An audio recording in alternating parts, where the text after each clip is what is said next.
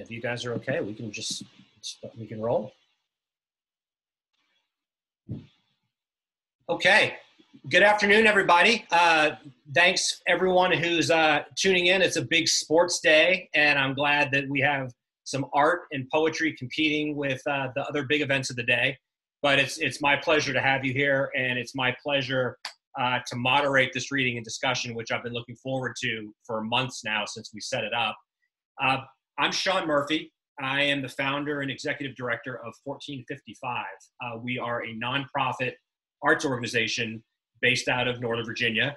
And our mission really is simple and profound, where we are trying to celebrate creativity and build community through a variety of ways that we want to do that, certainly in person and increasingly in recent months virtually. And today's event is yet another example of ways that we're able to provide some free, awesome content to celebrate writers and allow interaction between writers and audience while we're not able to do that as much as we'd like in real time. As far as 1455, I'll be brief. We do conduct a series of free programs. We also feature workshops. We've got a bi-monthly magazine.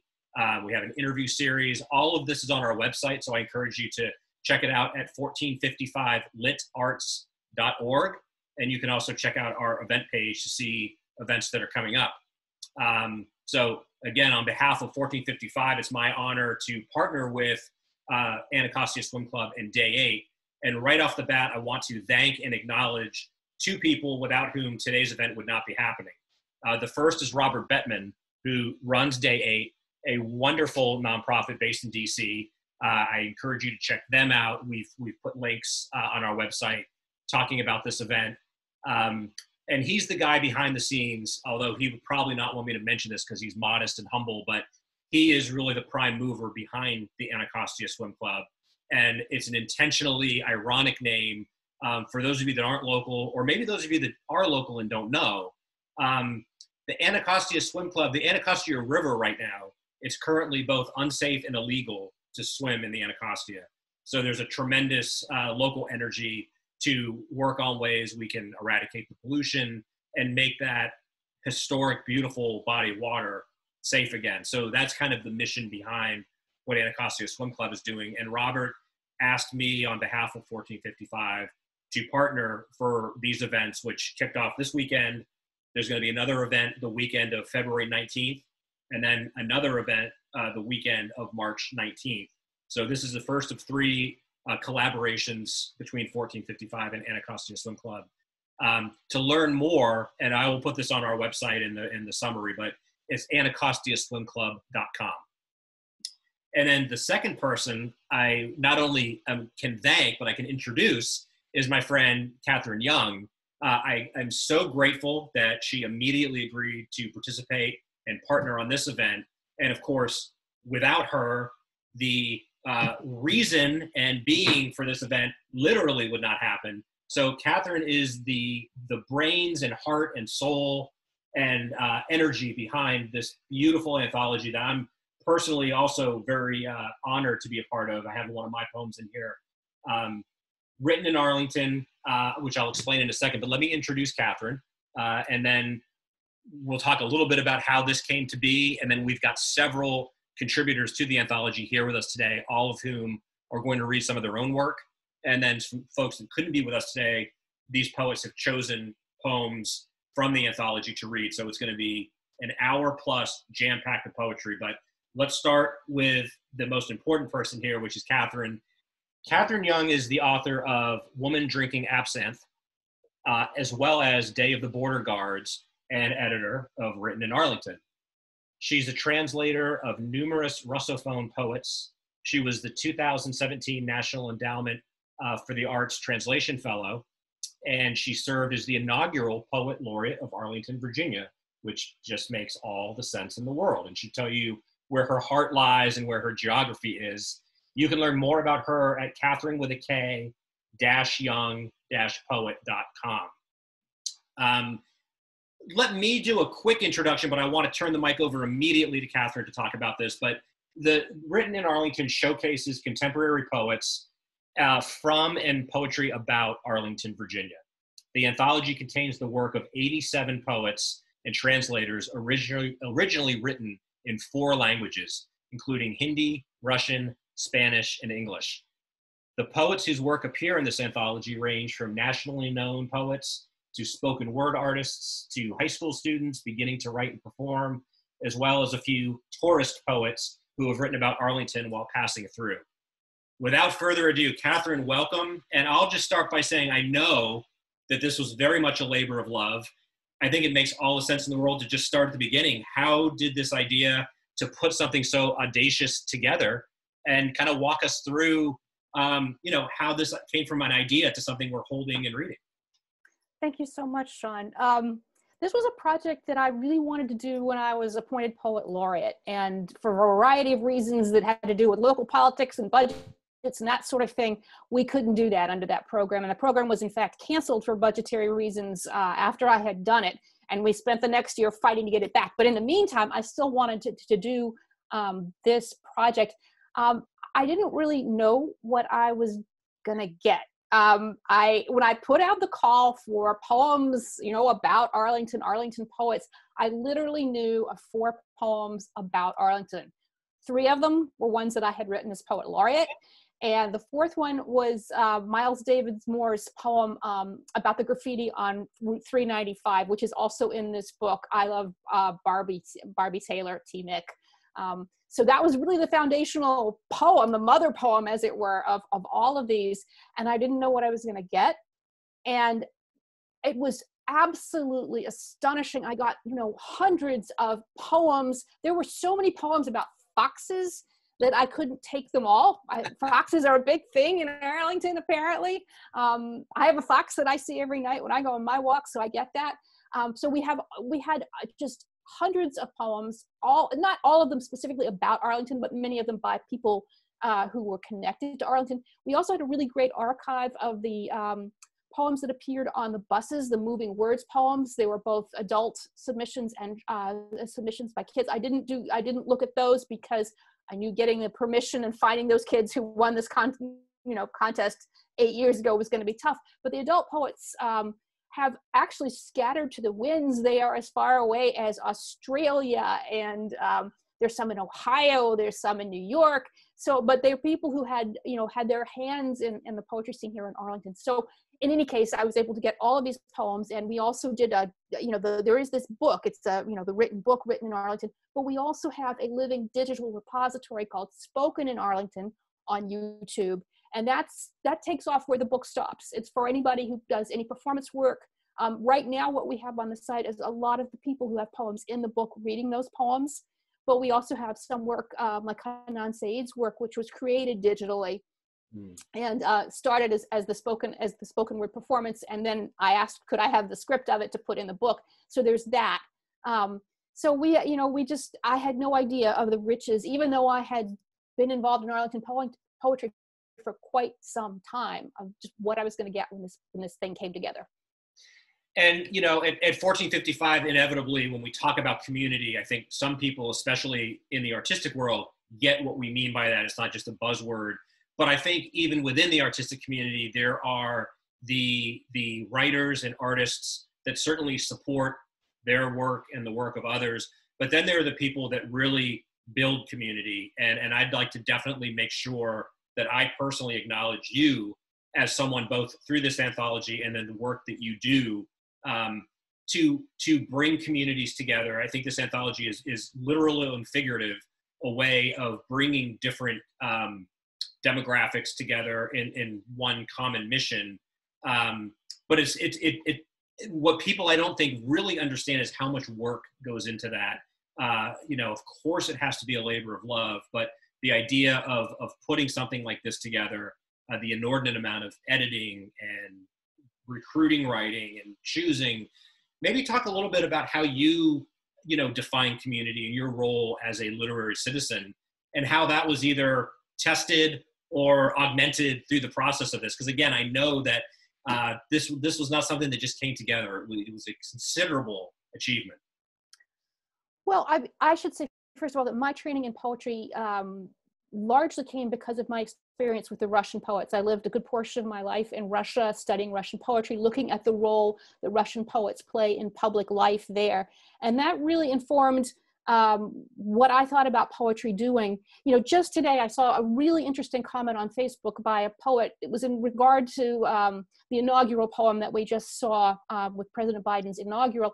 And this poet was complaining, you know, anytime a poet does a public poem like that supports an inauguration or does public work on behalf of some entity, whether it's Arlington County or anything else, that's selling out to the man, that's selling out to the authorities, right? And that's a very American perspective about poetry, that you're somehow sullying your art by doing public art.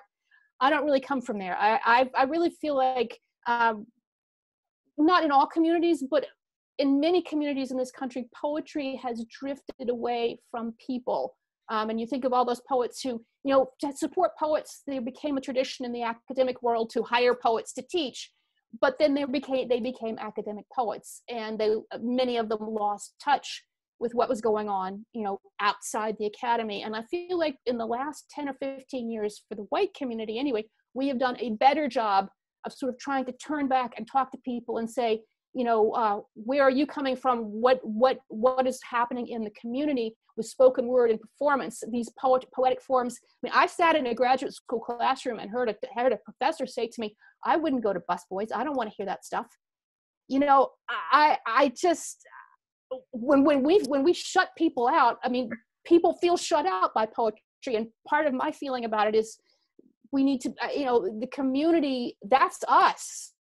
You know, if we're only writing poems for the page, for the people who can read the page and who have to decode a certain secret aesthetic language to hear us, we are not doing our jobs. You know, what do artists give to the community? They interact with the community. That's right. Yeah, and you know, I think there are two quick things so beautifully stated. I think what's really sad is that some of that historically has been by design. It's a members only. You have to break the code, and you have to have a certain level of education or authority. And I think it's so instructive to think about looking overseas to see how art is treated. And I think America is very slowly, to your point, catching up with, this needs to be interactive. This needs to represent a diversity of voices, that this is not something that we don't really need to hear from a bunch of, you know, traditionally, obviously, white males in academia.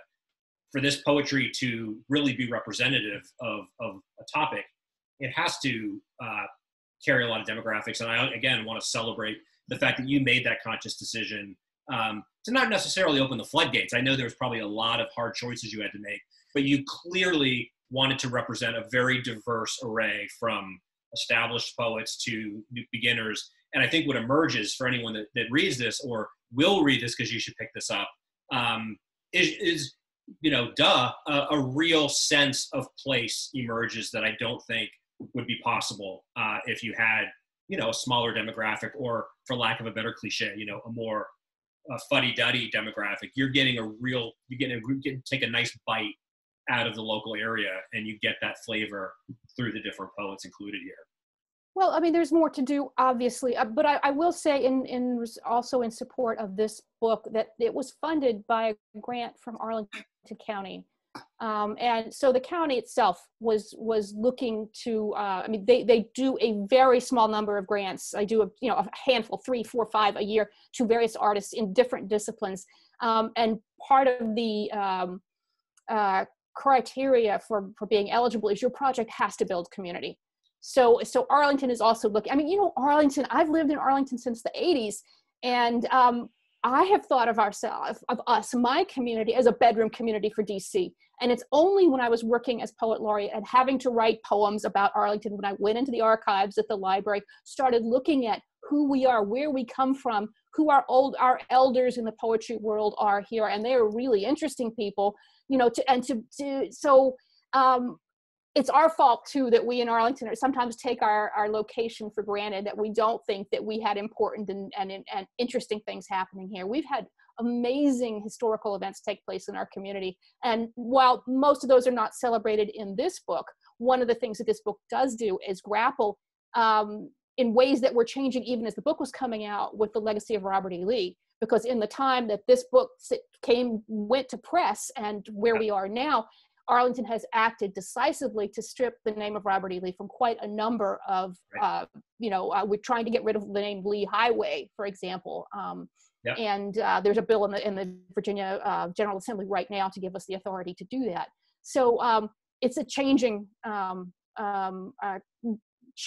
sense of our history. There's a poem in here about Hall's Hill, which is the traditionally African-American neighborhood. And there is a segregation wall that was built, and you can still go down there and see the remnants of it. So things happened here. Well, and it just underscores the fact that art, just like history, is never static. It's always evolving, and our understanding of the past is informed by the present, and et cetera, and all these competing forces are at play. And I think what we're seeing now is it's in the service of a more inclusive and diverse voice, not for any politically correct reason. It's for that, to get a real authentic expression.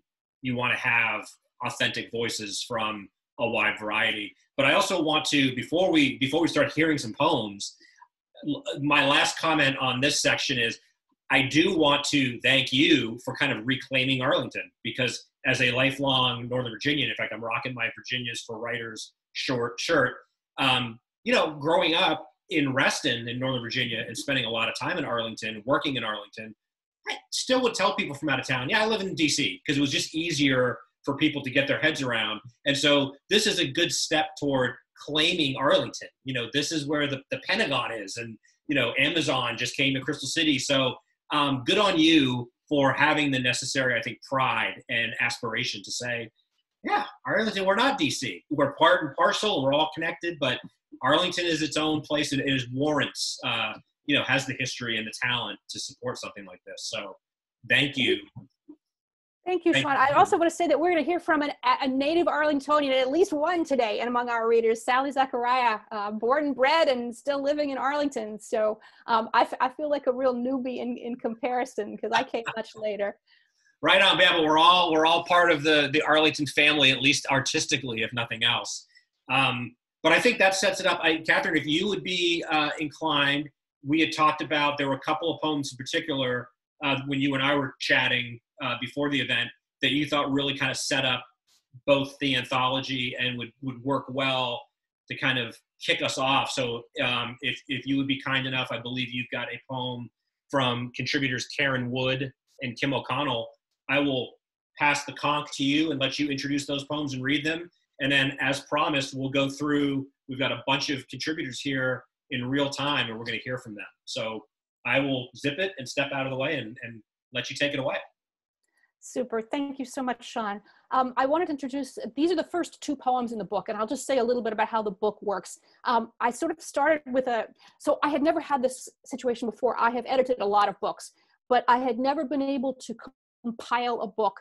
And so what I had was a stack of 150 poems, and they started talking to each other. It was so exciting, because this poem sounded like it belonged next to that poem, and this poem sounded like it belonged with a third poem. And they sort of, organized themselves. And the way the book works is it starts with a bird's eye view, looking over the river, flying into Washington, what is now Washington Reagan Airport, and looking at the parkway and the natural landscape of the river. And then we start looking geographically at our neighborhoods with Rosslyn and Courthouse. Todd's got a poem about Courthouse. But so these are the first two poems in the book. And the first poet is Karen Wood, who is no longer with us, very sadly. She died about 2 years ago. She was very young. She was not yet 60. She's a Native American poet. And if you don't know her work, I strongly recommend it, because she is a marvelous, marvelous poet. This poem is called First Light, and it's from her book, Markings on Earth. First Light by Karen Wood.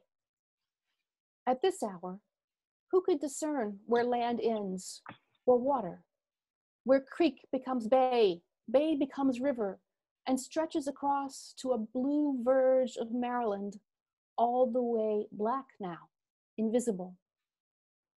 Through July's haze, the first light is a brushstroke of gray seeping in. Ducks totter up the beach, short bow-legged sailors. Over the water, duck blinds loom as improbable creatures who graze a pale field. From the marina around the bend, 2 crabbers set out. Their diesel chugs reverberate as prows cut new waves. Mockingbirds swoop, flash their shoulders like women advertising summer dresses. Herons cast themselves down. What matters? At the end, we become what we have loved, each thing that transfixed us in the rapture of its moment, its grace of its own making, ours the same. We grow around the land as it grew around us, and dawn crosses over us, whether asleep in nests or births in the ground becoming life again. Here is the moment, here among herons, ospreys, morning, river. I believe in this light. It is the light of the world. Karen Wood. And the second poem that I'm going to read is by Kim O'Connell, who's not with us today. But I want to say a word about Kim. In addition to her poetry, we had a couple of people in this anthology who I could not find anywhere. I found their poems and I could not find them to get permission. And Kim O'Connell, who is both a poet and a journalist, helped me track some of them down. So you're seeing some of the poems in the book thanks to Kim's work. But here is her poem. It's called Touching Down Runway 119 by Kim O'Connell. The green folds of the mountains tell me we are close. I press my cheek to the glass. There they are, below and beyond. The winding highway, the familiar grid, the high rises pretending to be skyscrapers. There are the gravestones, the trees, the trails, the river flashing like fish scales, guiding us as it has for longer than we know. Lower and lower, hanging, holding, an intake of breath until we jolt back to earth. This place I carry with me, blinking its lights in welcome. Wow, thank you, Katherine, for reading those and for choosing those. Again, as someone that has flown into that airport, and I think anyone that's flown into that airport, that just conjures up that very unique experience of how you enter the little space between DC and where Northern Virginia really begins. Just a great place setter for the rest of this. So let's keep the poetry flowing. Our first contributor to read today is Sally Zachariah, and I'd be happy to introduce her. Sally's poetry has appeared in some 75 print and online journals. She's been nominated for the Pushcart Prize and Best of the Net. Her publications include Muslim Wife, The Unknowable Mystery of Other People, Personal Astronomy, and When You Escape. The editor of a poetry anthology entitled Joys of the Table, she blogs at the wonderfully titled butdoesitRhyme.com. Sally, thanks for being here. Thanks a lot, Sean, and I want your shirt, by the way. Thank you. It's great. Katherine mentioned that I'm a native Arlingtonian, one of the probably very few, and I'm talking about a long time ago. I grew up in the 40s in Arlington, and I moved away, but I came back. But anyway, when I was growing up, I went to a school called Stonewall Jackson Elementary School. Thank God it is now called Arlington Traditional School or something like that. But yeah, that's what Arlington was a long time ago. The first poem I want to read is about the street where I grew up. It's called Edison Street Excavation. They couldn't leave the farm behind when they moved to our block, the whole unruly lot of them. Aunts, uncles, cousins, coming and going, coupling and uncoupling, and always clinging to them the memory of the plow. It was a post-war suburb, square faceless brick, perfunctory lawns, but on an extra lot, they grew corn and beans and grapes and built a shed, one side for chickens, the other for a mule. The youngest girl and I played forts and fantasies in the brambles by the tracks that faced their lot. A daily train clattering by at 5 o'clock, rousing the dogs, telling us day was running down. Still, the hint of the fields hovers somehow in the air. The almost smell of dry straw, faint scratch of chickens, brambles prickle on a child's remembered shin. The house is still there. I haven't been by for a long time. The other poem I'd like to read is called September Song. It seemed like the ruination of everything, yet we went on. Some things got better, some got worse, and we were left marveling at what we could handle, wondering what would come next. 3 miles from the Pentagon, we saw a rain of objects, stuffing from airplane seats, floating, drifting, insubstantial yet consequential, some landing on the office roof, while inside we watched it all unfold in real time on the screen. Years later, we are still wondering after a summer of destruction overseas, disparity at home, slaughter of innocents in the streets, dreading now what could come next. So, thank you. Thank you so much, Sally. Yeah, again, as someone that was here local during 9/11, just an indelible, I mean, certainly for the country and the world, but I think, again, we can lay claim to having kind of a unique perspective because that was our home being attacked and nothing was ever the same, for better. And as you... I was at the office and it was coming down from, it was horrifying, as you know. Yeah, well, you conjure it beautifully for such a heavy subject. You prove what poetry can do, which is somehow make it both poignant and more powerful without the horror of a newscast. So thank you for that. Thank you. Okay, next up we have Brian Donnell James. And I'll introduce Brian. He's the 2020 United Nations Food and Agriculture World Food Day Poetry First Prize winner. He's also a 2020 National Poetry Writing Month contest winner. He's a poet, a writer, and a public speaker who's been published in Africa, Europe, and throughout the United States. Brian, thanks for being here. Thank you for having me. Our pleasure. I'll go into the piece. The piece is Sweet Tones, Somber Tones. And I wrote it because I wanted to be cool and I wasn't. So I imagined this story and I'll share it with you now. Thank you again. Sweet tones, somber tones. Sweet tones, somber tones in the night sky. See, me all alone with this here old horn as my only ally, but I'm feeling good.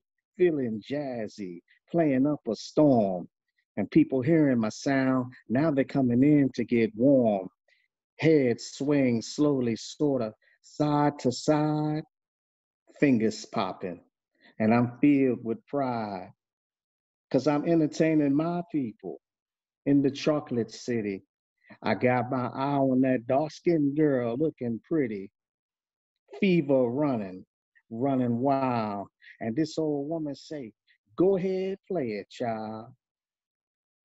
Ain't no worry, just dancing and fun. See, weren't nothing like this when the night begun. Yeah, these my peoples jam-packing the place. You see, I'm proud of my culture and I'm proud of my race, and I'm giving them back something for what they gave me. And I'm loving every minute, playing this old horn real jazzy. Short hair, cornrows, scarves, and braids, going out into the cold night as all the fun fades. Sweet tones, somber tones in the night sky. Me all alone with this here old horn as my only ally. Thank you. Thank you. Wow. Wonderful poem, wonderfully read. Thank you. Do us a favor and talk a little bit about were there some particular landscapes you had in mind when you were conjuring up some of those images? Absolutely. Excuse me. As it was alluded to earlier, the whole DMV actually, for me, doesn't have any borders. And of course, there's a strong African American culture in all three areas. And so I sort of took from all of them. But as a teenager, I used to perform rap music, and I also played the trumpet. And we used to perform at a few jazz clubs in the Arlington area specifically. And so that's really where the nature of all of that came from. Beautiful. Well, thank you for sharing that. My pleasure. All right. Okay. Next up is Todd Ibrahim, and I will introduce him.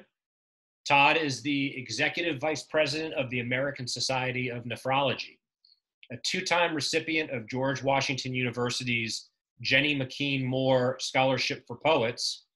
Todd has a master's degree in liberal arts from Johns Hopkins University and a bachelor's degree in English from the University of Maryland, College Park. Todd, read us some poetry, please. Well, thank you, Sean. And just to, I really appreciate being included today, and also to thank Katherine for reaching out. She had mentioned the Moving Words program in Arlington, and the second poem I'm going to read, a part of that was featured, and I think that's how she found me, and I really appreciate it. So it's great to be part of the anthology, and it really is fun to go back and sort of think about how it's organized. And now I've had a little bit of an insight in terms of the neighborhoods. And this first poem, which is entitled On Building, I've lived in Arlington since the early 90s, but before that spent a fair amount of time here. And I'm struck by how there's just been so much building. You had mentioned sort of the National Landing area at Crystal City and things, and how much that has changed. And I think this poem is sort of two stories that kind of fold into one, but it really is about Arlington. So On Building for B. They demolished the building this week that stood for years near the courthouse. It reminded me of you and your wife because we watched the fireworks from its roof 5 months before your winter wedding. As I saw the wrecking ball whack masonry walls, heard demolition hammers chop floor slabs, breathed clouds of concrete dust, I was reminded of fireworks. When its frame became clearer, when I understood its structure, the relationship between columns and girders, I saw On Building is like your marriage, which failed to last 3 seasons. Should she have left sooner, admitted the lost attraction, said she was drawn to you no longer? You'll never know why the designs failed, why she stopped loving. Your best man in church and witness in court, I played the same part, promising to serve as a rubble chute, carrying debris from the top of the building to the transfer box to the street. The second poem I'd like to read is not really about Arlington in the sense that it's more sort of the geography of Maryland, and it's the Kent Narrows. And I'm sure Sally remembers driving to the beach, and you used to have to stop, and there was a drawbridge, and they've taken care of that. And so it just really added to the time. But I feel like I spent so much of my time sort of waiting for the bridge and thinking about things, and that's where this poem comes from. So it's more of a DMV sort of poem extended, if you will. The Kent Narrows. This is what I know. Your eyes always seem more green in my mind. That is what I'll keep. Everything else goes to the next the way it came to me. I'd like to think I'm giving more than I took, but I know selfishness. So in turn for keeping the memory of your eyes, I give you nakedness and afternoons alone together. I give you everything you told me and everything I thought. In turn for keeping, I understand the world through your eyes and see the stars moments before the sky. Feel you sitting on the last step, your feet bare to the sand, your eyes to the Atlantic, your back full to the sun setting. I'd always thought we'd lose our bodies and from there form wonder. I'd always thought we'd lose ourselves and form nothing. The line between wonder, nothing, is the unseen between late afternoon and dark, where I am now, stopping near the end of a 2-mile backup at the Kent Narrows Bridge. With the road longer this late, the body moves outside, making the outside part of the body, making the darkness more lamp-black within me. These things move up through the stillness, through the body, up from the road to the sky. In waiting for the bridge to come down, I think of you heading up the stairs, your feet bare to the wood, your back full to the water, your eyes green to the sky. Thanks. Wow, Todd, thank you for sharing those. What just, I celebrate the kind of deep psychological history that you convey, like almost short story-ish narrative in those poems. And really, again, as someone that I think knows the places you speak of geographically, really resonates. I appreciate that a lot. Thanks. Okay, back to the future. So Katherine, we've talked about her work as an editor and community builder, literary citizen. She also happens to be a brilliant poet. So I would love Katherine to read a couple of her poems. Plus, I believe there's one in translation that she would read. Thank you, Sean. You know, I was going to read the poem about Boston, but I think instead I'm going to read one of the ones that I wrote as poet laureate, just because we've been talking about community and what we have to do to put together community. And I want to say that this poem is not my favorite poem that I've ever written, but that's not what its purpose was. Its purpose was to try to think about our community, where we come from, who is active in it, what cultures are involved here. So it's sort of a programmatic poem, and it was commissioned. I had to write poems for various events as laureate, and this one was for the Columbia Pike Blues Festival. So it's called Columbia Pike Blues, and it was written for the festival that was held in 2017. And by the way, you could ask me about this afterwards if you want, but I did spend hours in the library archives trying to find out the history of Columbia Pike, which is a fascinating road. It was one of the original Arlington roads. It was, if you think about the Civil War period, it was the only road that connected the north of this country and the south of this country. And everything, like when people got in their carriages and rode out to see what was happening in the Manassas battle, that very first battle, they went out Columbia Pike. So it is probably the most important road in Arlington, and probably the most historic as well. So Columbia Pike Blues. What is it that we want from our roads? To cart tobacco to port, raw grain to mill, cattle to abattoir. To take us out in the morning, crossing footpaths made by others, past clay forts turned to brickworks, where a man and a woman born enslaved are buying supplies for the first brick townhouse. To take us to the river, the ferry, the bridge, the school, the store, diner, theater, botanica, iglesia, taqueria, to lead us back home. You have to sit a spell in a place to capture its full flavor, to watch from your front porch as the roads straightened and smoothed, see the couple from Barcroft throttle the bus gamely uphill. Watch abandoned pastures sprout radio towers to talk with Paris. Thrust up garden apartment blocks where bachelors starch clean uniforms for tomorrow's shift at the Pentagon. Embrace a church, rebuild a school, bury a loved one in its soil. You have to listen to a place a long time to hear its blues. Forest to farm, hills sown with stones, Freedman's Village, Queen City paved to park cars. Streetcars falter, no longer leave the lot. Metro junctions gape empty, the line unbuilt. Even the Porsches are long gone now. And always, the quiet padding of feet from long houses by the river, as the ghosts of the land's first settlers carve out new trails up ahead. Thanks. I can read another one, but I think actually I'd rather talk about this one if you want to ask me about it, because literally every line in this poem has something to do with Arlington history. Yeah, I mean, it's so obvious, but I mean, I having read it and heard it, there's probably a lot that I still picked up on. So I absolutely talk a bit about, and it sounds like that was almost a poem you felt you had to write. You know, there's a real urgency, maybe that's not the right word, but a real sense of an appreciation, and homage to history and the place that you call home. That definitely conveys. Very much so. One of my majors in college was history, so it's probably not unusual. But in looking back at what Columbia Pike was and what happened there, there really was the mill, the Arlington Mill, which is still there, which is where a lot of people were coming there. I think the mill was one of the very first sort of buildings or entities that was there, and they used to come down from Robert E. Lee's plantation at Arlington House to get their mill, their grain ground there. There was at one point an abattoir, slaughterhouse in that area.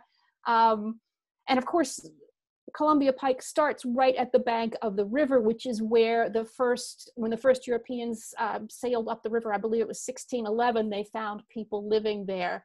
At what is the foot of now the 14th Street Bridge, the Long Bridge, which it later became. And then that area, which is now the Pentagon, because there's so much clay in the river banks, was made into a brickworks. And people took those bricks and they built a lot of things around Arlington, including the first brick townhouse, which was built, and you can still see it. It's just off Columbia Pike, by a couple who had met as enslaved people on Arlington House Plantation. But after the war, they bought the bricks from the brickworks and they built their house just off Columbia Pike. And of course, the Pike takes us so many places, and it's changed over the years. Even in the years that I've lived here, it's taken on many people from cultures from Central and South America. At the time when I first came here, there was a Thai restaurant. I don't know if that's still there, and a motel across from the McDonald's. So lots and lots of people have come through there. And in the 40s, when Arlington was exploding, there were these radio towers that were seen from a long way away, that would broadcast the first transatlantic calls to Paris. And there's a lovely woman who lived on Columbia Pike, starting I think as early as the 40s, maybe a little bit earlier. But in her late middle age, she began publishing a newsletter about Columbia Pike. And, it was all a sort of, so-and-so came to visit, the grown-up child from Pittsburgh came and brought his kids in, and then this was built, and then this store was sold, and then she retired and moved out to the Eastern Shore, and she kept publishing the gossip of Columbia Pike into the 1980s. So there's all this stuff in our library, and there's so much to learn about this community, and we can find it, we can recover it, we just haven't done it yet. So sorry, that's too much about Columbia Pike history, but I just became fascinated by it. No, and I mean, I'm happy to have learned. I didn't know that was the main thoroughfare, north and south, and that was really the road. I don't know how many. I'd wonder how many other Northern Virginians are aware of that history. So I think it's important. All right. Okay. Well, thank you, Katherine. Okay, our next poet is Jessica Claire Haney, whom I will introduce. She is an Arlington-based writer, editor, and tutor. Her work has appeared in Beltway Poetry Review, Porcupine Literary, Court Green, Earth's Daughters, Scary Mommy, the Huffington Post, the Washington Post, 2 Grace and Gravity anthologies from the Paycock Press, a local press, by the way, and is forthcoming in Gargoyle. You can learn more at jessicaclairehaney.com. Jessica, glad you're here today. So glad to be here, Sean. Thank you so much for having me, and thank you to Katherine and to Day 8 and the Anacostia Swim Club. And I've loved the summer literary festivals with 1455, so thank you so much for those. Thank you. So I was thinking about what my 2 poems in this anthology have in common, and I thought they're both moments of transition. And then I feel like a lot of what has come about as people have been reading is also about moments of transition. And you said earlier, Sean, art is always evolving. And I had been thinking, we're always evolving too. And the moments I've tried to capture here are those sort of in-between places, but we all really are always, there are always competing forces at play, you said earlier. And so I think these are trying to capture them. My poems are both toward the back of the book, in sort of the seasonal nature section. And the first one is called Pace. She did not realize how long the magnolia bloomed, its silken pink cups holding steadier than a child's hand scooping water, until the year they emerged early, this time before his birthday, and before a late snow that was actually white, not the cream rims of the blossoms it covered and filled. That year brought an abrupt end to their glory. Shocked and frozen, the blossoms curled and blackened the very next day and clung for a few more before carpeting the lawn in decay, leaving empty weeks of sky through silver branches before the green dared make its way forth to fill the spaces. And the second poem is at a different seasonal transition, or mind transition anyway, called 11-1. The 1st of November doesn't bother to even whisper. It just sits still, breathing shallow, a giant sprawled out in sleep, cheek to ground. Pumpkins squat heavily, singed and molding, their foreheads sinking and smiles dimming. November 1st closes its eyes rather than laugh in your face about obsolete orange. Its sky knows only how to be gray. At this 11th hour, trees shake off leaves toward clean silhouettes, a last chance for a new start, to gather up the clutter of the past year's promises, to soften small gray balls of fuzz into one mass before shoving everything under the bed from Advent until Christmas has passed, when the real newness starts. Thank you. Wow, thank you. And Katherine, it's so obvious why, in addition to the quality of all these poems, the readers that you wanted to represent today, giving us just such a great cross-section of, again, geography, people, places, but weather, which, as any Northern Virginia knows, right? It's something that we love because we get the 4 seasons. But if there's anything that Arlingtonians and Northern Virginians can do is complain about the weather, which maybe is inherent to any area. But I, as a lifelong resident, I certainly have come to really appreciate and not take for granted that we get these transitions from, Jessica, as you point out, from, sort of cold to maybe real cold, and then the rebirth in the spring, et cetera. But boy, in Northern Virginia, we do get that treat of at least nothing's ever the same, which on cold days, that's not the greatest thing, but most of the time it's wonderful. So thank you for sharing that imagery with us. Our next poet was going to be, we had invited Hanan Said. I believe she's unable to make it, but I reckon we should represent her work, Katherine. Definitely, I think so. So if you go to the YouTube channel and do you want me to send you the link to that? Can we share the screen on that, or should we read the poem maybe, and then I can embed the video? We should share the screen if we can, because her performance is so good. If we can. I'm not sure I know how to do that on Zoom. Click share screen and then just open up the video. Okay. You may have to enable sharing screen for you. It looks like it can be done though.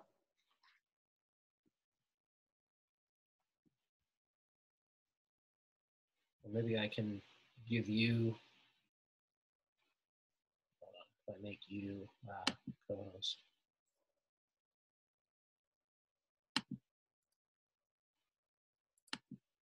Okay. Do you want to see if you can do it? I will look. Okay. I am a technically challenged person. Okay, we'll get through this. Videos. Here we go.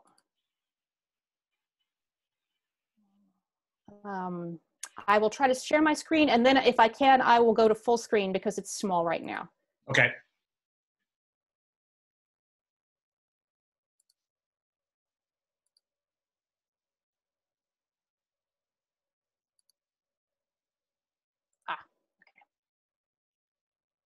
Yes, it's working. Great.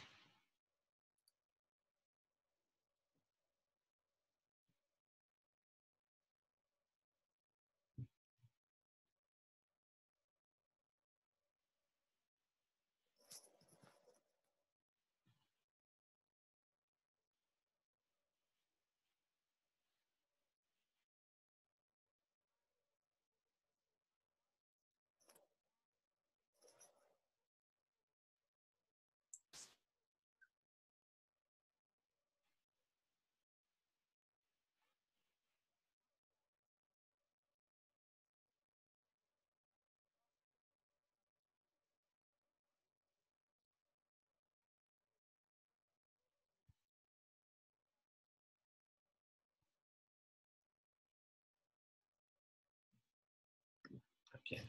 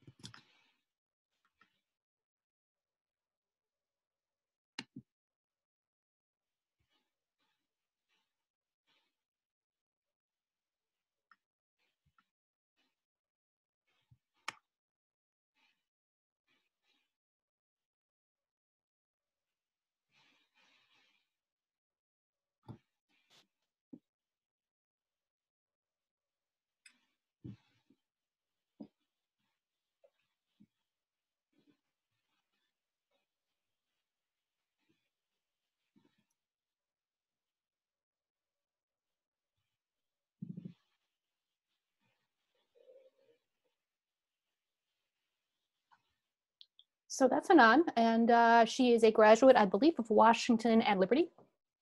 And I wish she could be here to get it today, but you can see the text of the poem in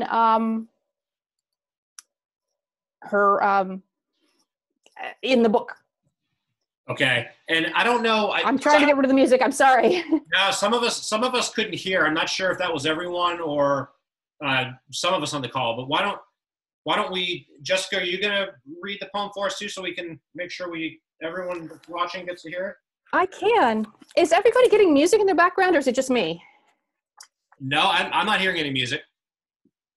Okay.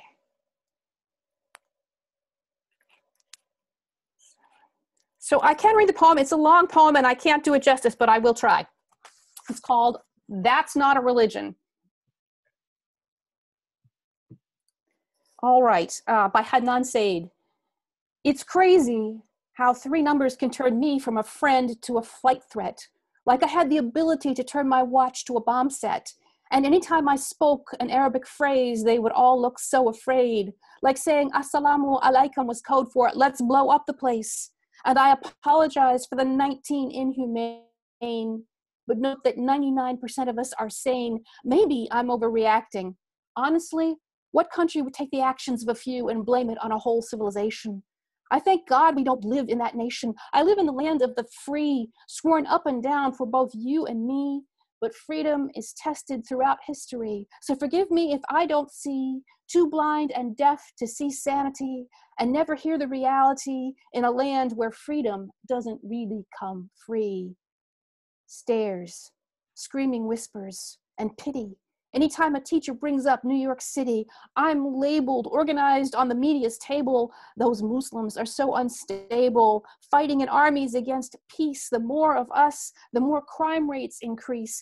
3,000 deceased, and I apologized numerous times, even though I know it had nothing to do with me.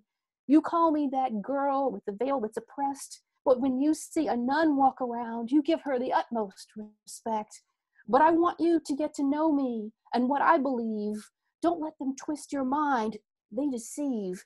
Don't trust everything that is said. All the media want is hatred to be spread. And tomorrow I'll introduce you to my scarlet letter. When I was a little girl, I never walked next to my mother because of how others viewed her. They didn't even know who we were. All those stares, all those words never fazed her. All I wanted was to be from here.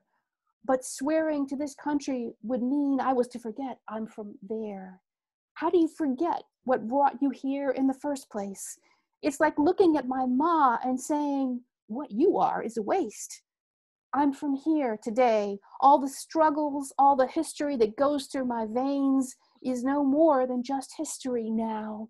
Insane. But today I'll tell them I'm from there, and I say it proudly, because these ignorant idiots don't know anything about me. Now try not to see what is seen and listen to me. There is terrorism, and there are terrorists living, but I'm here to remind you that that's not a religion. I pity the media because their minds need help. Love me or hate me, just as long as you do it by yourself. I break stereotypes on a daily basis. A slick-worded hijabi, ooh, you should have seen their faces. So when I introduce myself tomorrow, I want you to know me and not the preconceived idea of me. Hanan Said. Thank you for reading that. And, you know, for everyone that couldn't hear, I liked the imagery, the video, even if I couldn't hear it, but that's a reminder for everyone checking this out that there is this spoken in Arlington, and people should check out some of these readings or all of these readings because it's just more meat on the bone. So thank you for that, making sure that Hanan was represented today. And speaking of representing poets that are not with us, I believe we agreed we were going to go back through the order, which I can go through here. And I believe all of our poets have chosen another poem from someone that they can read, which I think would be really special. So we start at the top with Sally, and then wait. We haven't heard from Susan. Oh, Susan, I'm so sorry. I've got my notes here, and Susan, I apologize. So hold that thought for everything I just said. We'll do that in a second. Susan, forgive me. We got thrown off because of Hanan. Let me introduce Susan and apologize egregiously because I've got all my notes right in front of my face. Susan has flown on helicopters in body armor in Iraq for the U.S. State Department and makes a mean beurre blanc sauce. Her work has appeared in a number of publications, including Gyroscope, written in Arlington, Penumbra, Joys of the Table, and American Literary. Susan, we saved the best reader for last. Again, my humble apologies. Please read some poems. We did not need to exclude you. Thank you, Sean. And thanks, Katherine, very much for including me in this project. It's been wonderful and a great community of poets. And then also thanks to Anacostia Swim Club and to Sean for leading this great event today.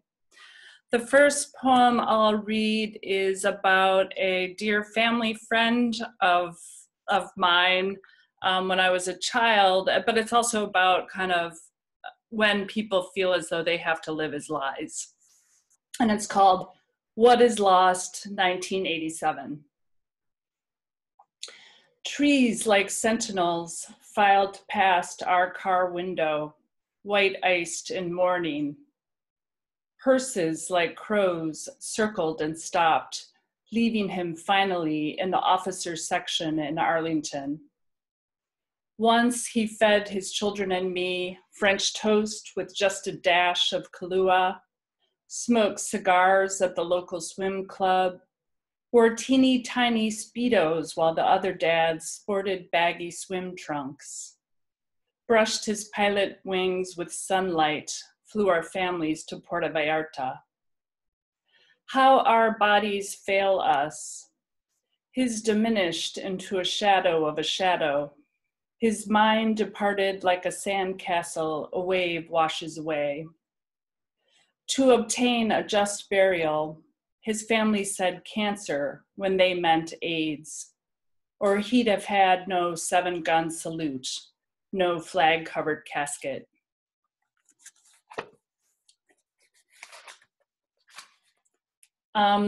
The second poem I'll read today is called Biking the Washington and Old Dominion Trail. Like many in Arlington, I'm an avid bicyclist and have spent many, many hours on all of the bike trails along the river and out to Vienna and beyond. And sometimes I'm not thinking at all. Sometimes I'm just biking, but sometimes, like I think other athletes, I am kind of working through things. So that's what this is about. Biking the Washington and Old Dominion Trail. Fast, and it's windy and dusty. Sweat drips between her breasts. She clips her shoe onto the pedal, and she's melded to the bicycle as if to a lover. She pumps up hills, whooshes down them. She thinks perhaps the more miles she rides on this chrome alloy frame with Shimano parts, her calves clenching until she's sinew, this ache can be fixed as easily as a flat bicycle tire. Glue, a new tube, a gush of air, and she'll be all right again. Enjoying the smell of the pine copses, seeing the startled deer leap into the underbrush as she passes by. Right on. Thank you so much. And let me offer a humble prayer that WNOD's bike riders, walkers, and dog walkers can one day unite in peace and not hate each other's guts on sight. Boy, do we get a cross-section of humanity all the way out to Reston. I live right on the WNOD and usually go west just because it's less traffic. So you not only do you conjure that, Susan, but Catherine, that made me think of the Columbia Pike and just thinking about some of these landmarks that have either been repurposed, the fact that that was a, train tracks that's now a bike path, bike trail, walking trail, and the history inherent in that, which I remember just as a little kid, when you get to certain mile markers and you could actually stop, I guess you still can, and read what that was 20 or 50 or 100 years ago. It really kind of puts things in perspective as far as how things are not like they used to be geographically and socially, etc. But I'm glad that's represented in the book, because it's those of us that live here know that that's where the real warriors go to exercise and congregate. So thank you for that. And please forgive me again for inadvertently running past you in the running order. I was so hung up on the fact that Hanan hadn't joined us. So as promised, now let's represent some poets that are not with us, and if that's okay. And if you're agreeable, Sally, you can kick off with the poem and poet you chose. First, one of the great things about living in Arlington, there's so many parks, there's so much open space. The WNOD Trail, which was the railroad track I wrote about in my early poem, there's just everywhere you can be, it's outside. So I've chosen a poem by a good friend of mine, Rebecca Leet, who is with Susan and I, we're in a little poetry group and a few other people. And she's written about one of my favorite topics, which is birds. So Rebecca's poem is No Birds in the Bog. Not yet midwinter, a grim sky shrouds desolate treetops. Ice melts soil to sludge. The human heart beats as in a bog. Not so the heart of a downy woodpecker, whose staccato drilling breaks the silence as she hunts for breakfast. Or the lone blue jay, who lustfully whistles for company, his indigo body stark against white sycamore bark. Or a flamboyant male cardinal, trilling pretty as he surveys mallards fishing in the frigid 4-mile run. Excellent. Thank you, Sally, and for making sure that our beautiful birds are represented. Absolutely. Very appropriate. Okay, Brian, did you have a poet you wanted to represent today? Yes, I wanted to mention my dear friend, Aaron R., the poet. He had a wonderful poem called Darkest Days, Loneliest Nights. Unfortunately, I didn't choose that because if you know Aaron, he's such an incredible reader with his wordplay and inflection. I'm afraid I could not do it a disservice. But I did choose Dandelion, which was a poem written by Madeline Rosenberg. And I found the poem eloquent and beautiful, so I will share that with you. Dandelion. I wanted to show you how to press one ragged nail into dandelion flesh, how to split the stem and inch your finger up until you meet the flower's fur. Leave the green stalk in curls like Marie Antoinette's, and your fingers sticky with summer's milk. Thank you. Thank you. Thank you. Todd.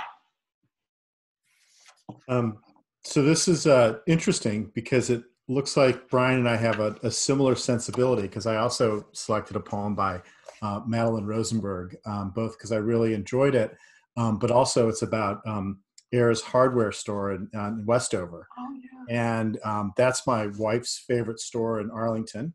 Mine's probably Arrow Wine and Cheese, so that gives you a little insight into our relationship.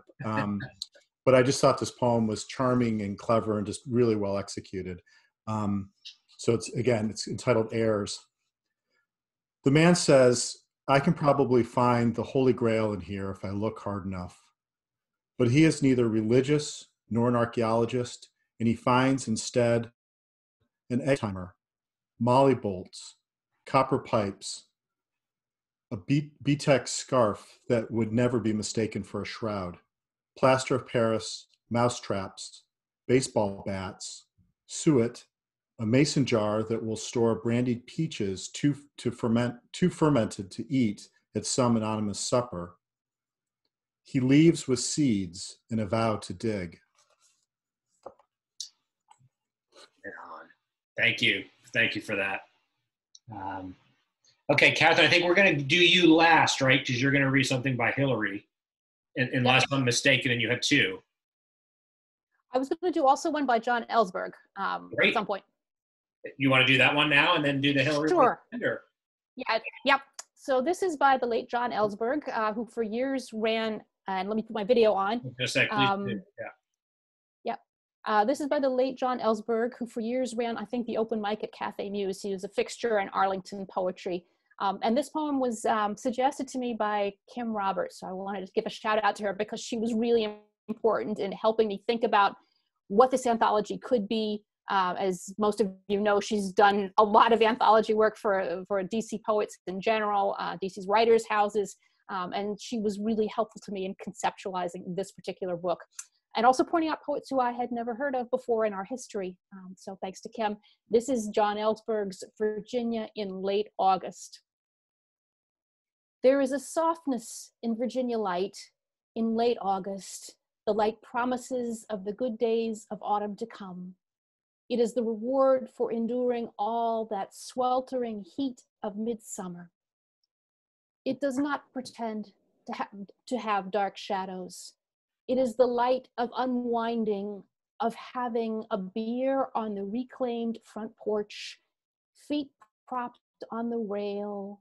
It is the light that gives a distance to all, those small defeats of the past, a softness that comes from that coolness after mowing that makes any virtue as easy as the curl of the bead on the glass at rest.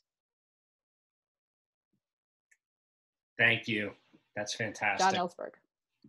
Thank you. Okay, Jessica, who did you choose? Well, I chose our current poet laureate. So it's Holly, is it Karapetkova? Is that correct? Is that the correct pronunciation? Okay, so she's obviously great. The reason I chose her poem, Donaldson Run, which is just opposite Rebecca Leet's poem that was previously read, No Birds in the Bog, is because of my fondness for the outdoors. And I love the poems about the WNOD and 4 Mile Run. I've spent a lot of time on those trails, and I did early on when I first moved to Arlington in 1997.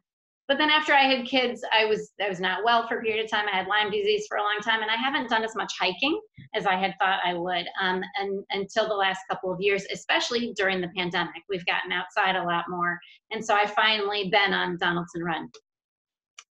So here's her poem, Donaldson Run. The day was not ours, but we were in it, up to our knees in the water of a small creek that feeds a famous river, one that touched the feet of men and women who went down in history. Perhaps they walked the small creek too, but it is not written. Likewise, our names are not in any book, but we write them on the rocks with water and leave before they evaporate. We take only things that have already fallen, dead leaves, the tuft of a dandelion blossom, and sail them downstream, watching until they snag on a stick or slip into the current. We are our own witnesses. No one sees this but us, not even the sun cooling its head behind a cloud. Fantastic. I'm glad you chose that one. I like it. Jessica. Okay, Susan, I won't forget you this time. Who did you choose?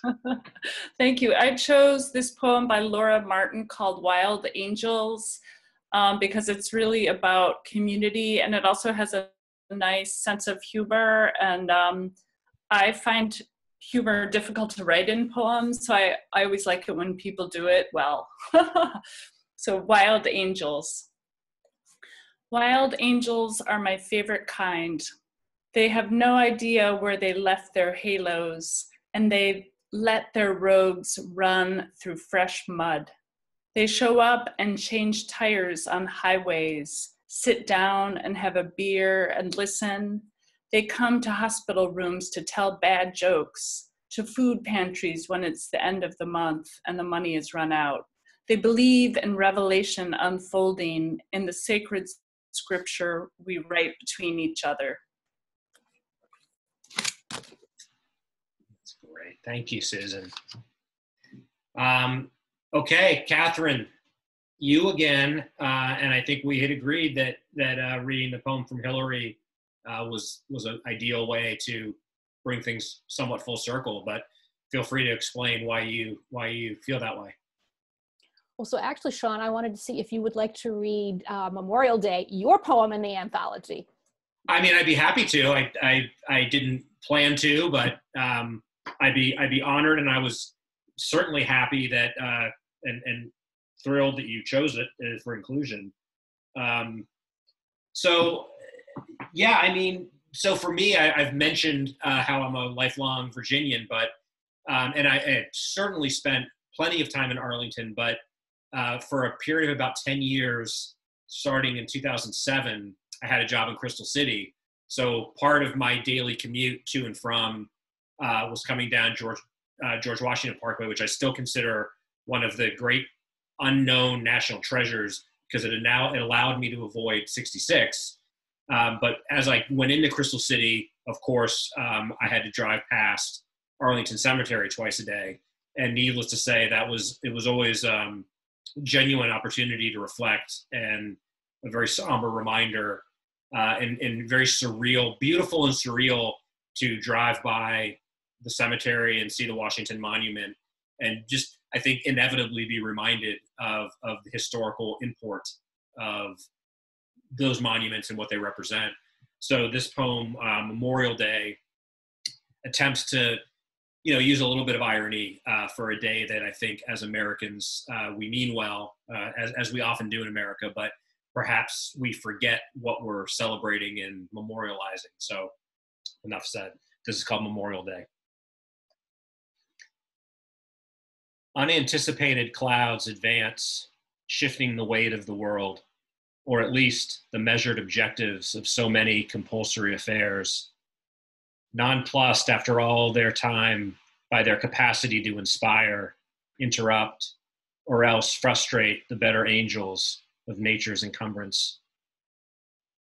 Fathers linger absent-mindedly at inexhaustible grills. Mothers indulge in a quick cry behind bathroom doors, more from habit than necessity. Bored children fish in depleted ponds, muscle memory improvising rituals handed down unthinkingly, like faiths or families. Soldiers, acknowledged at last in their fortified shrines, die afresh each time a bouquet drops like a shell atop consecrated soil. Foretold fates secured again, courtesy of grim, yet unconflicted officials whose solemn directives ensure that history repeats itself. And Katherine, I appreciate your editorial input. We definitely had talked about that and how that poem could and should work down to the final word. And I certainly continue to appreciate your shrewd editorial eye and generosity. So thank you for allowing me to include that. Thank you so much, Sean. You know, this is, I want to say a couple words because I mentioned earlier that Kim Roberts had an influence on this anthology, but she had an influence even more profound because she was the person who started the program Moving Words, which was the poems on the bus. And among the poems that we heard today, Madeline Rosenberg's Dandelion, Laura Martin's Wild Angels, those were all poems on the bus. Todd's poem, The Kent Narrows, came from that collection as well. So I feel like, you know, your poems, all of these poems that we have here together today in this anthology are all making something beautiful and something ephemeral, and I hope making a sense of place for people who aren't poets, who are, you know, who just live in Arlington and drive to work every day, as you say, down the parkway past all of these monuments. We have poems in the books by tourists who come to see those monuments, but most of us just drive by them. And so that poem, that intentional thinking about Memorial Day and what the cemetery means to all of us, we saw in the recent presidential inauguration where they made a point of going out there to lay a wreath at the tomb of the unknown. So that cemetery and what it brings our community, I think sometimes those of us who live here don't really reckon with its power. I have a friend out in Wisconsin who tweeted out at the inauguration, the president-elect drove right by my parents' graves. And she saw her parents' graves in the background. So all of this richness and history, you know, all of these poems are contributing to it. And I'm so excited. And I wanted to just say a word before I read the final poem to thank you, 1455, Day 8, the Anacostia Swim Club, and everybody who came out today to read and be part of this group. I hope we'll keep doing this because this is building community, and especially at a time when we're all sitting in our homes in our little silos. We can at least think about when we get out of them what we're going to do. So I think we were going to close. Yes, Sean? Yep. With a poem by the late Hilary Tom, who was one of my first introductions to poetry in Arlington. She ran at one time a poetry workshop out of the Lee Center on Lee Highway. I suspect both of those names are going to change really soon. Yeah. And she was an immigrant to Arlington from Malaysia. She took Virginia history, American history on her own terms, and she was clearly fascinated with Robert E. Lee. And so this poem is the last poem in the book. Hilary died, I believe, around 2004. I may be wrong about that date. There is another poem in the book by Karen Alanier, her friend, talking about the cemetery that if you follow Lee Highway out into Falls Church, the National Memorial Park, that is where Hilary Tom is actually buried. And so this poem, that obviously she wrote much before that, has a special resonance for me in thinking about her own personal story, her journey as an American immigrant, which is so much also a part of this book. So this poem is called The Road West by the late Hilary Tom. The Road West. Tickets, passports, traveler's checks. You chant a mantra as we head west on Lee Highway to the airport. In the distance, the smoke blue hills crouch low, straining their shoulders to bear up the sky. Blue sky or gray, there's a contagion of sadness to airports, funeral parlors. Each a nexus for departures, journeys in a sealed box, annihilates the ones who go, leaves those left like fish in glass jars, holding memory of river. So Robert E. Lee might have checked his sword, pistols before kissing his wife and children goodbye, riding his horse traveler west to battles not yet named, heavy the knowing they might never meet again. Still, the traveler goes lightly, reduces unwieldy possessions to 2 bags, the world to a page-sized map, becomes a bullet hurtling through air, detached from earth, gravity, the pull of attachments, lines tenuous and attenuating with distance. Until the day of return, when the traveler smiles in grateful disbelief that she has survived, the family has survived. But the moment passes, and we resume our lives. We accept Carvel's ice cream turning into Joe's Pizza, Hollywood video displacing El Sombrero, the brief as dew passage of seasonal fruit and flower stands at the junction of Lee and Glebe. We take sunset, sunrise, time's motion as naturally as lifting an arm to slap a mosquito, the alarm clock before getting out of bed. Such effortless movement until the day the road calls, but feet do not move, muscles do not respond, hearts, lungs stay motionless. One final journey then on Lee Highway, west to the cemetery, where wind passes over cut grass and is gone. Oh, wow. Thank you so much. What a perfect way to end the anthology. What a way to end this reading. I want to sincerely thank all of the poets for being with us today, reading their beautiful work, reading the work of others that couldn't or are not with us. But Katherine, the big thanks to you for literally bringing us all together on the page and here today in person. I think it just epitomizes the whole impetus and endeavor, right, of the endeavor to tell a story about a place we love and know, but to commemorate these words in this labor of love that we talked about. But also here today, I think demonstrating what really the point is. Poets want to exchange ideas and their words with other people. I will remind those of you watching now live, we are recording this. I will make it a point. This will be on YouTube, and I will put it on the 1455 page with links to everyone's bios so people can do a deeper dive into these poets that are with us today. And I sincerely hope that everyone that's tuning in supports Katherine's work and buys 2 copies to share with others and keeps this spirit alive. I want to thank the Anacostia Swim Club for existing and extending the invitation to partner with them.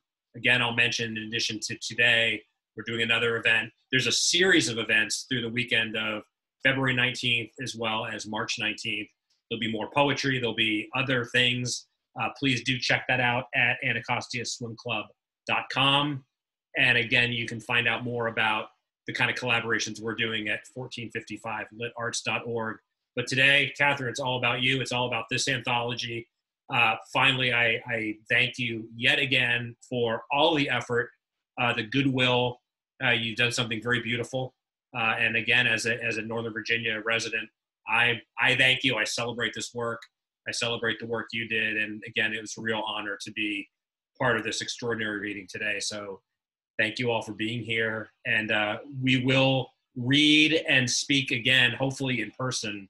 But please know, each of you individually, 1455 is always going to be interested in your work.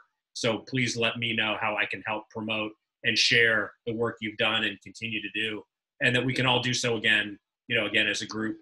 Zoom is, as Katherine said, Zoom will always be here, and that's wonderful. But I look forward, thinking about 2021, that we'll be able to kind of break bread and hear each other's voices in person. So here's to that.